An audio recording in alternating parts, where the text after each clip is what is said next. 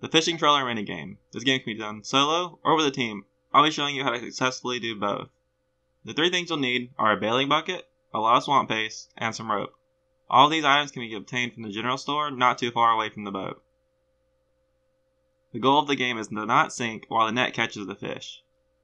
You have three things to consider while in the boat: filling the leaks, bailing out water, and repairing the net. At the top of your screen, it will show you most of the things that you need to know, like your water level and if the net is okay. Unless you have multiple leaks or are about to sink, you should always prioritize fixing the net, because you won't be catching any fish while it's broke.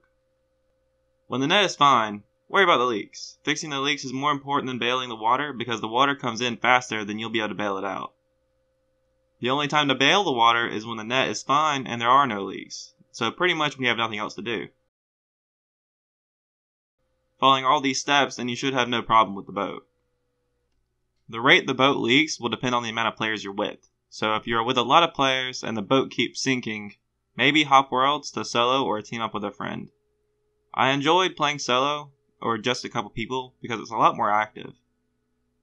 With a lot of people, you'll most likely just be filling leaks to keep up your activity.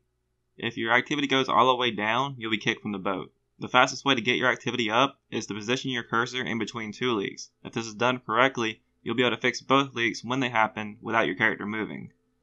The rewards you receive aren't dependent on the amount of people or even your activity. The only factor for how many fish you'll get is how long the net stays repaired.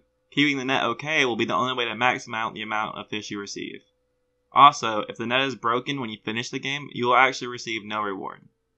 This game is the only way to receive sea turtles and manta rays. You also receive a little fishing experience after each trip.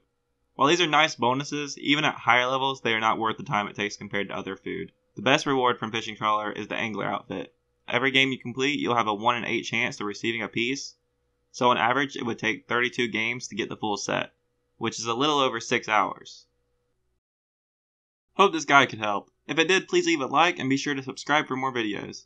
Have a good day, and I'll see you guys next time.